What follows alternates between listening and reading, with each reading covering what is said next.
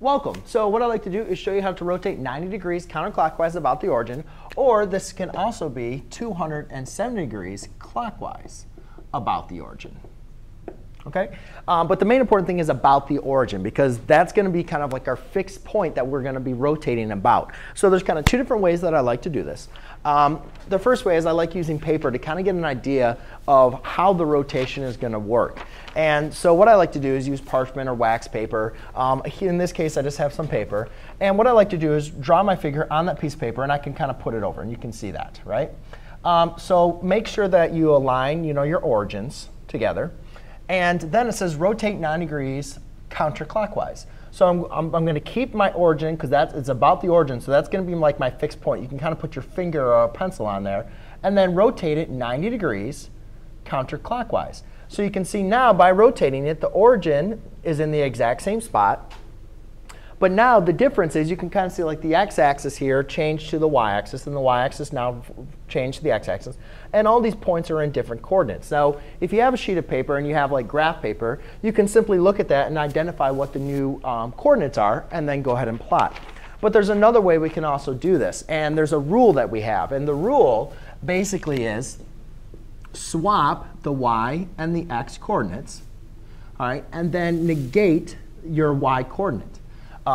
So now remember, when I say this, you're not going to be graphing it now with that as your x and that's your y. When I still do this, so I have a prime is now, I swap, so it's now 3, 6, and then I negate the old y coordinate, which is now my new x coordinate. So you're still going to plot them as far as x and y's. I'm just taking what the old coordinate would be. Here's my old coordinate y. I put it now in the place where the x is, and then I make it the opposite sign.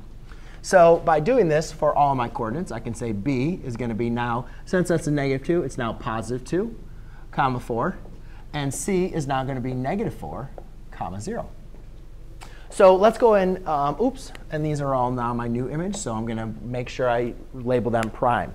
So now by graphing these, now I can just graph each point and then go back and compare it to my original graph that I used on the sheet of paper. So I can go over -3, 1, 2, 3, up 6, 1, 2, 3, 4, 5, 6. And that is now going to be a prime. B is at 2, 4, 1, 2, up 4, 1, 2, 3, 4. That's B prime. And then C prime is now at -4, 1, 2, 3, 4, 0.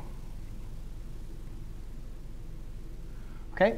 So by rotating this 90 degrees counterclockwise, this is going to be my image, or my pre-image, and now here's my new image. And let's go ahead and compare that to what I did on the sheet of paper.